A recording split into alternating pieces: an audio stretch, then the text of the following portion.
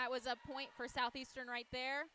Number 12, Roth served it up, and Hightower got an outside kill. Point Kaiser. It is 4. Hightower gets it up. Papineau sets it to the middle. Thompson, and a great kill by her. They really needed that right now. Needed to turn the momentum around. Left gets it up to Papineau, sets it to the Hightower. She gets it cross court. Southeastern gets their hands on it, sets it free ball. And Papineau sets it up to outside to Nikki McCone, who gets a kill. Point Kaiser, 15. Serve again. McCone gets it up. Papineau sets it middle to Thompson. Blocked by Southeastern. Hightower gets it over to Zamora. She sends it cross court. And a tip by Southeastern. Papineau attack and takes it to that corner. No one is there.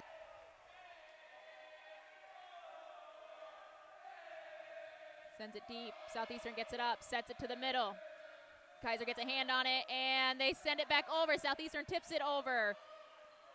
It's back over with Kaiser. They set it up to the middle to Minky, and she gets a kill. 4-0. Zamora gets it up to Papineau, who sets it outside to McCone. Takes it down the line and with 4 kill. She serves it deep. Southeastern gets it up, sets it to the middle, and a great block by Kaiser. It looks like Thompson and McCone were in on that one. Still game point for Kaiser. Papineau sets it up to Zamora, who rolls it, and Southeastern's right there to get it. They take it to the middle, and a good block by Zamora right there to end the game. 25-20. Kaiser took the first one. 26, Kenzie Regal to serve.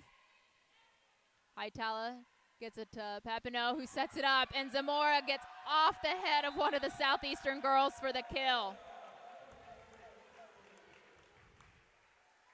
Still game and match point for Kaiser.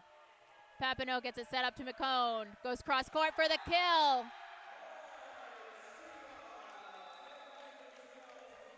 Kaiser takes the final game, 25-19. Kaiser took the first game 25-21, the second 25-20. Southeastern came back and took the third 21-25, but Kaiser clinched it on the fourth for 25-19 and pulled away a little bit there at the end. It's definitely not the